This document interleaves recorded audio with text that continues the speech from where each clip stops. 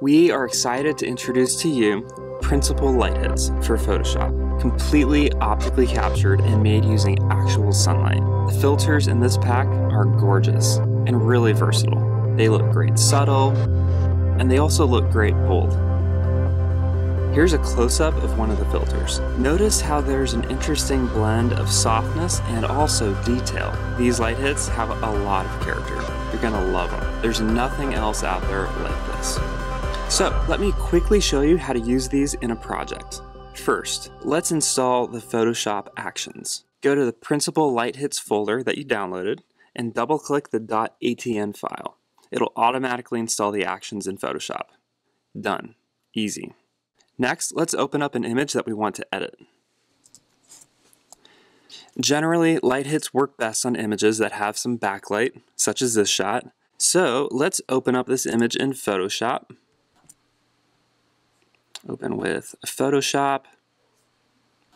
Okay, let's go back to the Principal Light Hits folder and choose a light hit. So here's Principal Light Hits, and here are the light hits. Now the 16-bit PNGs are an optional download that comes with the pack. They're the same resolution as the JPEGs, they just have a bit more color depth. Okay, so let's pick a light hit. Check these out. They're gorgeous. We shot them on unique lenses from Leica, Fuji, medium format Pentax, etc. These are not your typical run-of-the-mill lame lens flares. Even though there's a lot going on with them, they can still be really subtle.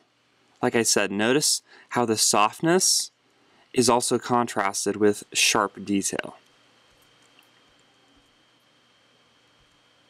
Okay, so let's use this one. We're going to simply drag and drop it into our project.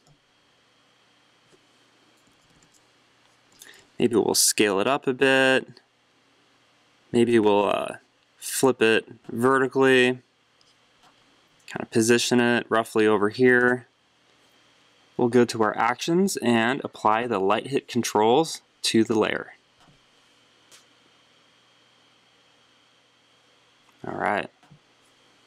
And let's position it a little bit more. If you hit Command T, we can scale it up a bit more.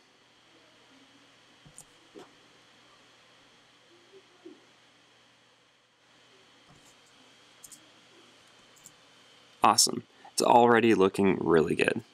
I mean, check out the before after. Before and after. Definitely makes the shot a lot more interesting, adds a lot more depth, and the best thing is that no one will ever guess that you added this in post. Okay, so let's quickly talk about features. You can adjust the hue and saturation. You can tweak the curves. If we go back to the actions, you can apply some more softness to the light layer, or you can sharpen it up by applying this action to the light layer. Here's another awesome little feature. If you select the whole group, you can quickly reset it back to its default state by applying the Reset Group action. This is so handy, really useful. I'm going to go ahead and apply the light hit controls back to the layer. Now, if you run into any banding, you'll want to make sure that your project is 16-bit. Feel free to use this action that we included. It's just a quick click of a button and you're good to go. Also, feel free to download the optional 16-bit versions of the light hits at any time from your email receipt. So, that is Principal Light Hits. You're going to love this pack. There's nothing else out there like this. You're going to get a ton of use out of these.